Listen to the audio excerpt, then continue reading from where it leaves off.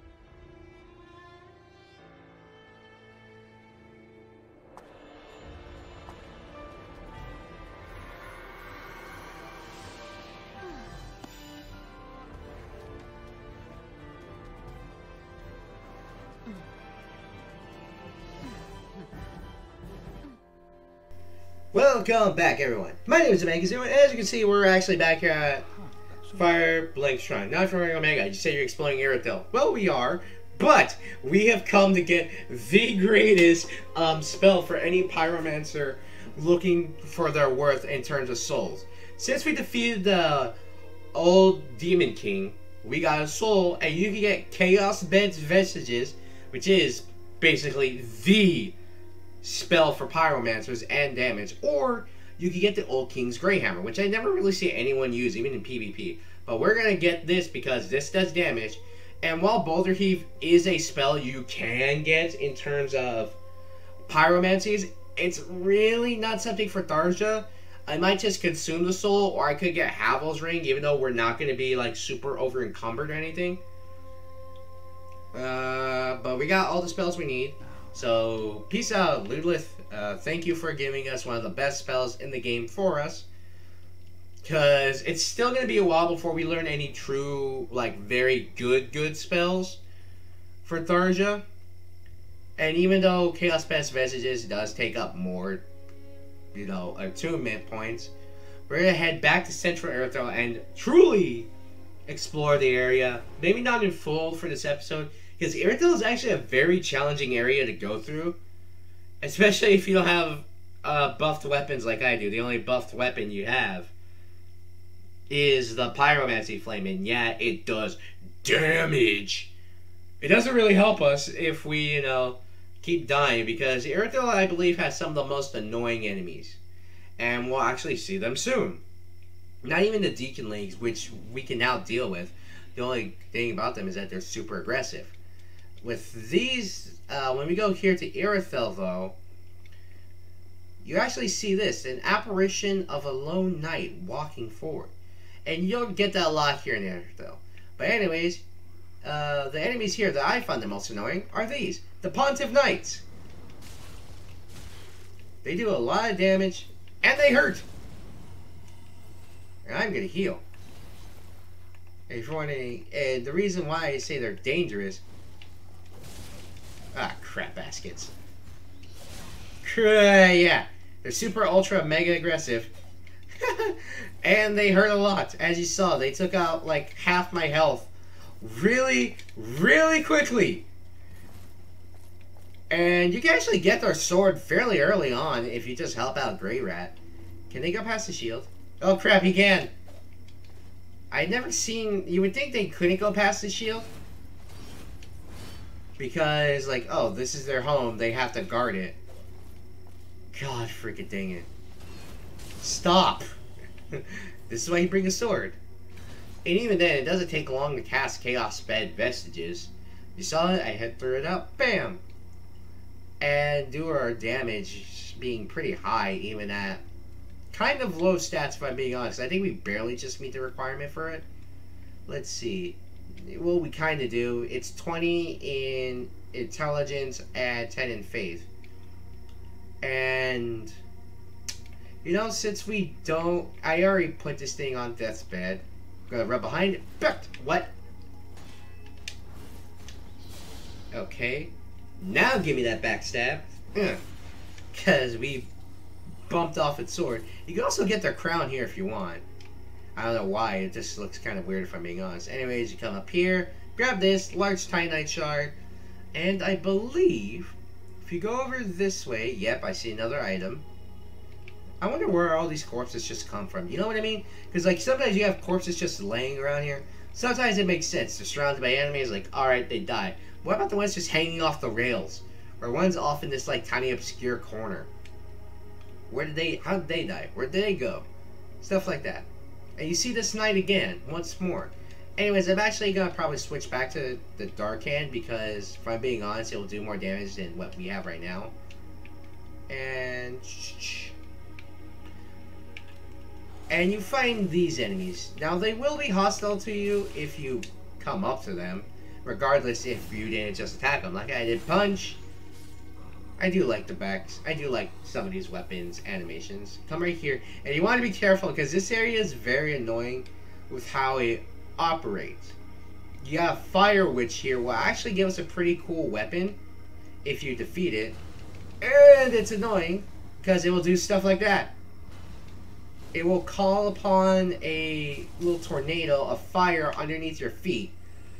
And it will have these little minions following you around to try and stop you. And guess what? There's one up there as well. Pick this up, large Titanite shard, and we'll take it. Gotta restore Estus. And we have to be careful because that one will also start shooting flames at us, and you can do stuff like that. Now, its weapon that the Fire Witch carries is called the Immolation Tinder, I believe.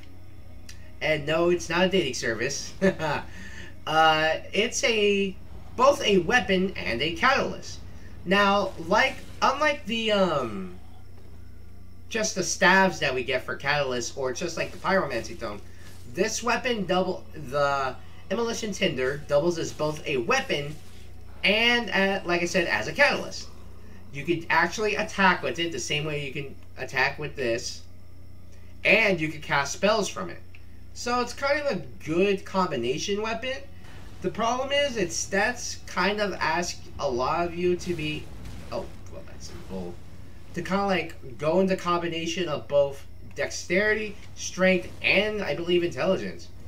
With some faith too, I believe, as well. Now, if it dropped its weapon, but it didn't, so. Now, I'm actually going to do something smart here and just hide. Because, if you see down there, there's nothing there yet. Because we'll go down there later. What I'm talking about hiding is that we're going to see two Pontiff Knights. Now, I am confident in my skills as a player, but dealing with Pontiff Knights are annoying, to say the least. So, what you want to do is just you want to wait for them to pass by, or you can start walking out as long as you, I guess, stick to the wall here. And do not run. Because if you run, they'll actively notice you. But anyways, you want to go up here, and you can break this. You break that, bam, Twinkling Titanite. And you're wondering, like, hey, Omega, you saw a gate over there earlier. Well, if you look, like, right here, you see one that's down there. Well, kick the wall, and bam, new area. So what you want to do is be careful, because guess what? It's a freaking Pontiff Knight. Ah, crap. But that will do.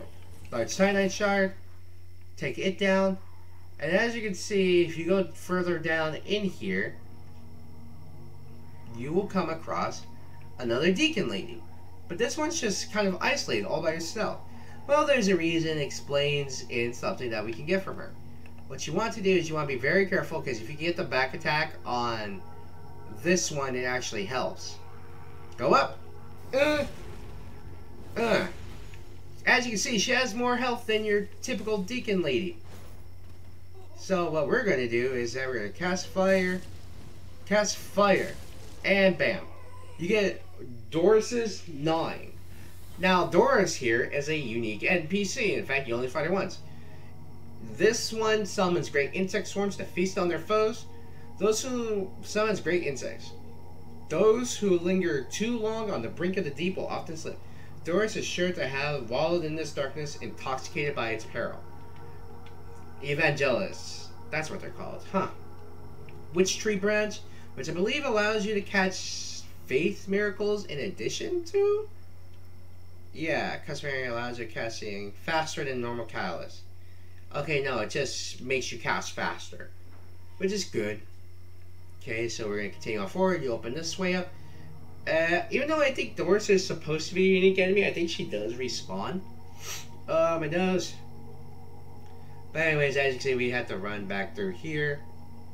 And hopefully not deal with too much crap, like, say, those Pontiff Knights and crap baskets.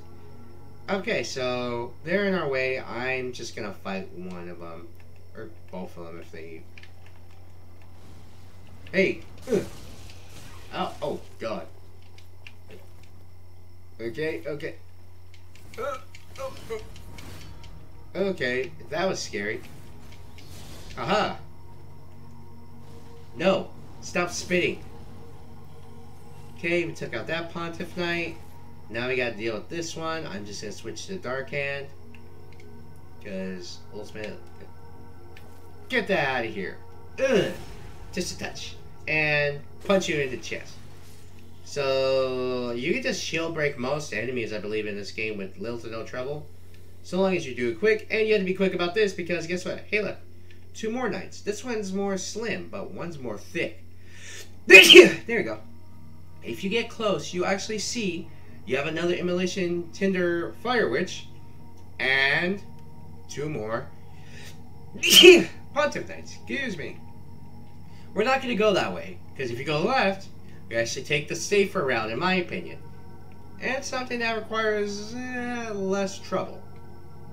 You go through this way, and you can pick up this, the Soul of a Weary Warrior. Now, as you can see, there's another Fire Witch here.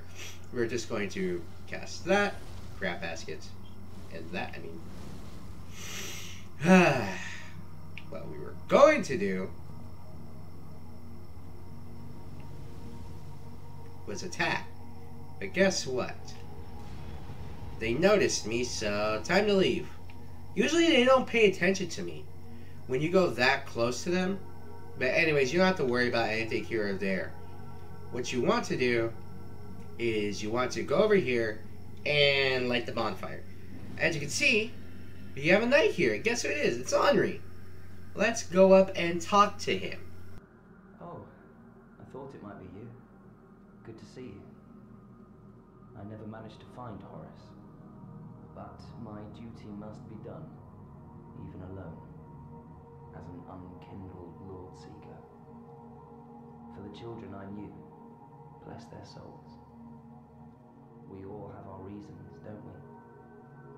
Please, take this, recompense for my foolish request, and also a token of protection. May the flames guide your way. Gives you the Ring of the Evil Eye, which I believe belonged to the executioner that they escaped from. Now here's the thing. You still get the same dialogue even if you tell them to go there. The only difference will be if you find Horace and leave him alone, immediately go tell Henri. Henri will go there and die. However, if you defeat Horace, go find him and talk to him, he still doesn't find him, but he finds his armor, unfortunately, and builds a shrine there. But he does give you the Ring of the Evil Eye regardless. Anyways, you can talk to him again and get a different sort of reward just by listening to him. Ah, you are brave indeed, to face your duty alone. I would do well to learn from you. May the flames guide your way. And they give you the Quiet Resolve Jester. Now, here's the thing. If you're on the quest, you'll actually want to go here. As you can see, there's a set of statues here. And you can, you know, punch every single one of them. They'll do something different. But if you punch that one, you get this. And how, you know, I said I'm not doing this quest because even though Tharja is kind of a prick, she's not flat out freaking evil. So, if you if you don't want to complete, this is another area in which you can screw up. So what I'm going to do is that I'm going to kill the pilgrim. Ugh. But why? Lady Uria. Because I want the quote-unquote happy ending. Or the true ending. Now, if you leave that pilgrim alone, they'll lead Henri, and then Henri will eventually die. Though they do come back in some form of way. The Henri will die, come back, but if you screw up that quest and attack the villager, the pilgrim, you will actually fail Uria's quest, and she'll just abandon you at the Fire Link Shrine. Anyways, you pick up that Way of the Blue Roster Knights. That's just a ranking system to see how many people you saved while in invasions. Useless to us because, you know, I don't have the ability to invade or be invaded, even though I love this game. I guess I just didn't play this for a while, and thus like, oh, well, you lost your thing. Okay, so here's a weird thing. We're gonna trigger something kind of neat. After, as you remember earlier in the last episode, we saved the night. We talked to Cirrus of the Dark Moon Knights. If you go back to Irithyll, the Boreal Valley, after talking to her and she listens to you saying, oh, you're a great person, you did pretty well. It's just saying like, oh, you're just a nice person and you don't join Rosaria's fingers, the Covenant, you'll be fine. You can actually continue along her quest unless you knew the secret outcome of it and how to get there, like I showed you guys. You can do something pretty neat. So what we're going to do is that we're going to go back here to the bridge, and then we'll actually continue her quest line by, well, going towards the bridge. Now here's the thing. There's a chance that this won't appear every time you show up, but this will always appear regardless if you're embered or not in offline or online. You can show this, and you can answer Cirrus of the Sunlands Realms calls for jolly cooperation, and you'll be summoned as a phantom. Anytime you are summoned as a phantom, you are on unembered health, and your weapon, you will be scaled down to around your partner's level. Unless you're so ridiculous OP, it does not matter. Like some invasions I did where the people were, they had like max level characters on their side. But anyways, we've been summoned by Cirrus. And she needs our help for jolly cooperation because she's been invaded by Creighton the Wanderer, who is quite the powerful enemy. And every time you're summoned, your Estus is cut in half, and any Estus you have is cut in half.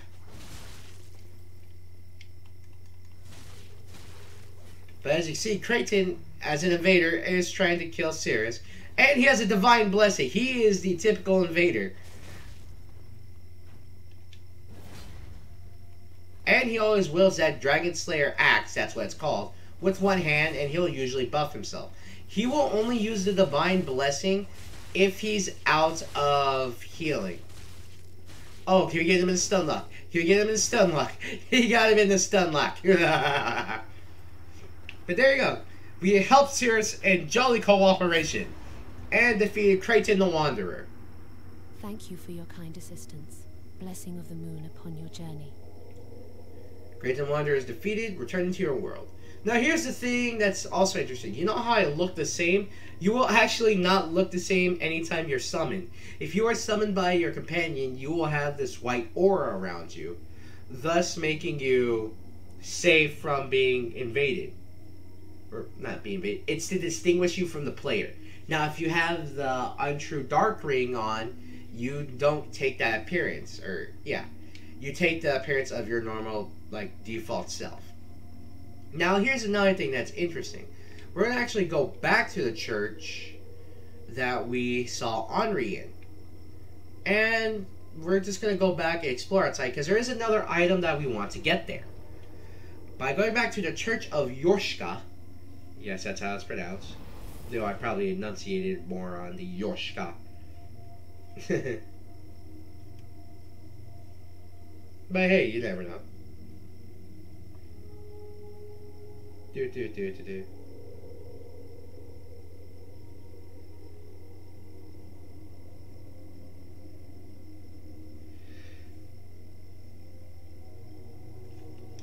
But anyways, Audrey's not here, the Pilgrim's not here, and we pissed off Yuria of Londor because we failed the quest. Now, I'll get rid of the Dark Citadel site, so that'll actually free up my Untrue Dark Ring spot. Because Tharja looks like Tharja because, well, I have the Untrue Dark Ring on. But the more times you die, the more you're susceptible to hollowing, and the more you look like beef jerky. Case in point, I'll turn off the Dark Ring. And bam, you see the skin change? You even see the little effect of like whoop, whoop, whoop, whoop, whoop. There you go. So just imagine that but worse. Anyways, you go over here and you see one of these guys here. We're gonna set him on fire. Because, and guess what? If you save Cirrus, you get invaded by Kraton the Wanderer. He's pissed that you killed him. Ah, dang, I tried to backstab him. Hey, how's it going, pal? We're gonna take this off, and we're gonna put the grass crestwood seal. But yeah, Kraton is just all offense, and he hits hard. No healing. Oh, you're gonna try and heal? No. Screw you. No healing. Be gone. And you get his item, the Dragon Slayer's Axe. You can actually miss this if you go too far in this area and don't... Well, you can still complete Cirrus's quest, but you can actually miss Kraton invading you if you kill the boss in this area. Anyways, go behind this item, bam! Undead Bone Shard. Item, this area. And... you know what? I will think we'll end the episode here. Yeah, I know it's another short one, but the idea is that, well, here's the thing. This area is big, and we also need to do a few more things in order to, quote-unquote, get stronger. Because this area does have another split that we can actually come to very close.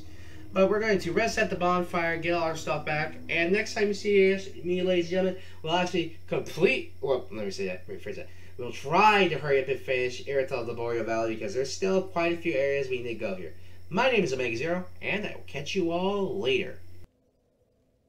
Like darkness.